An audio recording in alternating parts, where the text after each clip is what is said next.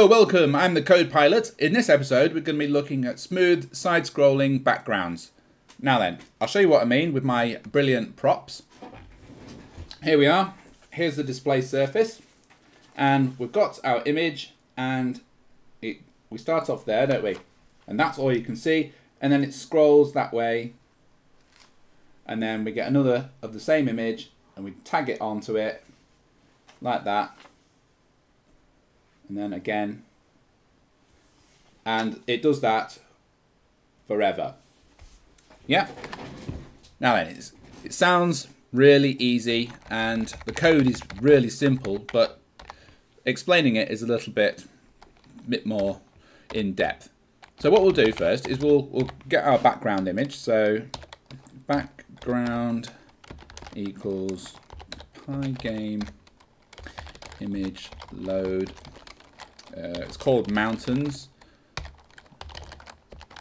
and in another episode called important convert your images, I explained about converting any images that you load into a format that Pygame understands, because when you convert it and blit it, it's just like lightning. If you don't, then it's really slow. Anyway, so we've got our background image, and now we need a background position. So we'll call it X, and we'll start off with background 0. So now let's blit the background image to the display surface.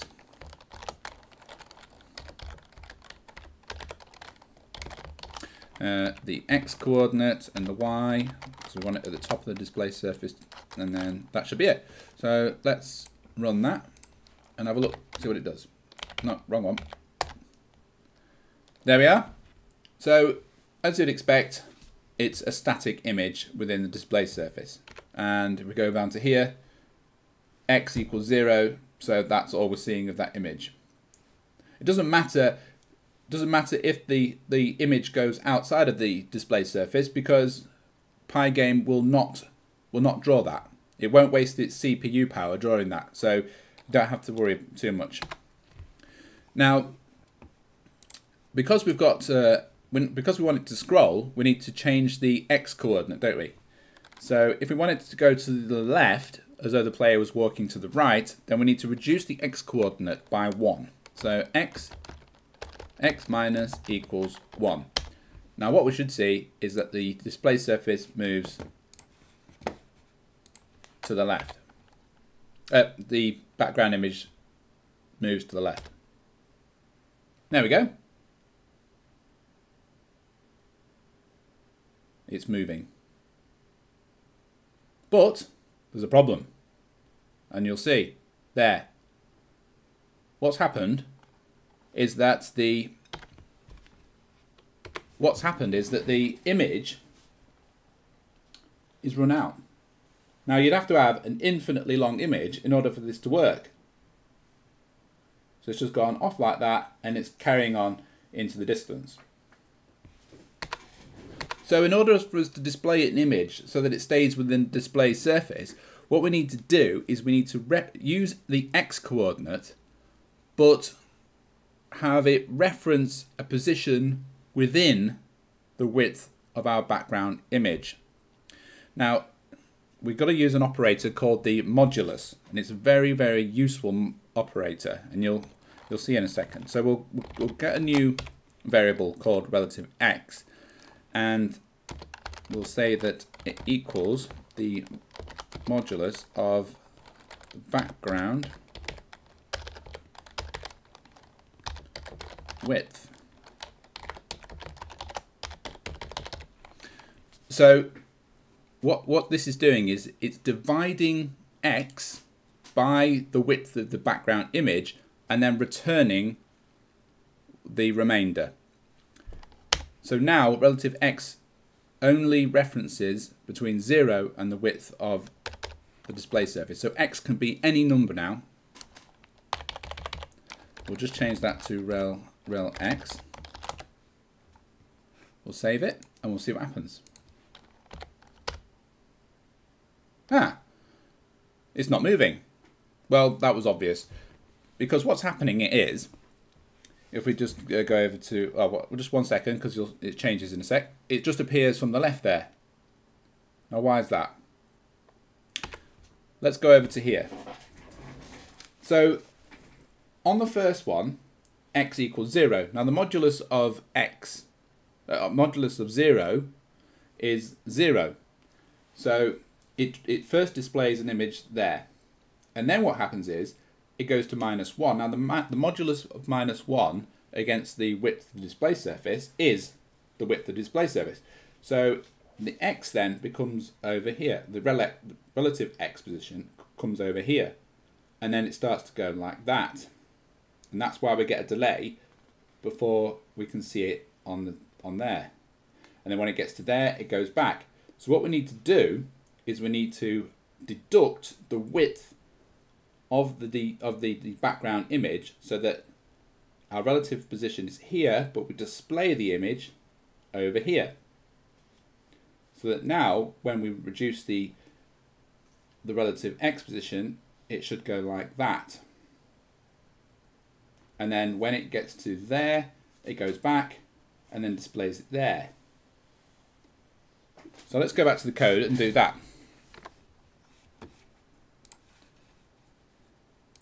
So all we have to do is we have to deduct the background width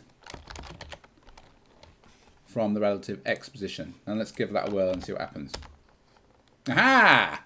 So now it's scrolling, but we still have a small problem, don't we? When we get to the end of the background image, we still got that bit where there. You see?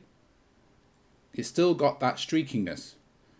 But at least the image goes back to where it should be when it's completed its cycle. If we go over to here, it's going, and we've got this gap, haven't we?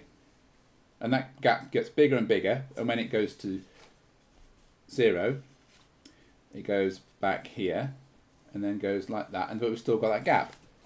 Now remember, this point here is where the relative x position is. So if the relative x position is less than our display surface width, then we can just tag another one onto the end of it at relative x. So there we go. When that gets to there, that'll disappear. And then relative x is less than the display surface width, so we tag another one on. So let's go back to the code and have a look at that. Get rid of that. So if rel x is less than the display surface width, then we can blit another background image onto the end at relative x and 0.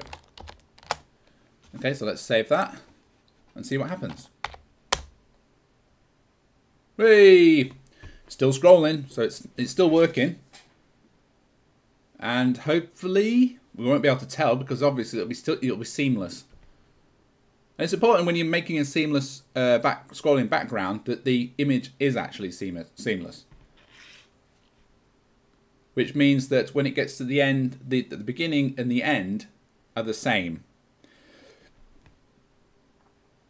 There we go. You can't even tell where it starts and where it ends. So what we'll do is we'll just quickly add a little line so we know where the end of the image is. So Pygame draw line where we're displaying it. It's the display surface. Next parameter is the color. We'll give it a red color. Then it's the first coordinates. So rel x 0, rel x the height, and a width of 3. So it makes it easy to see in the video. Okay, so let's give that a whirl and then we'll find out. It should show us where the seam is. Just have a quick sip of coffee. Here we go. Is it going to come up?